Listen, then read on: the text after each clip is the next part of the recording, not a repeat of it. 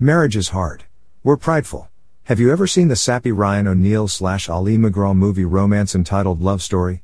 MacGraw played a character who was dying, and at her bedside O'Neal, choking and tearful, said he was sorry.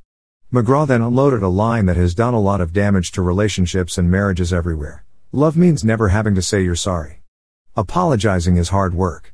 Apologizing and changing your behaviors is even harder, and what makes it so hard is pride. Dating and marriage always to some degree involve each person struggling for control.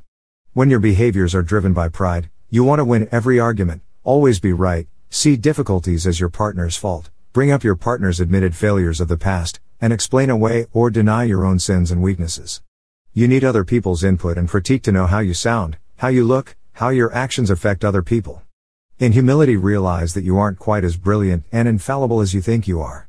Do not think of yourself more highly than you ought, but rather think of yourself with sober judgment, in accordance with the faith God has distributed to each of you, Romans 12:3.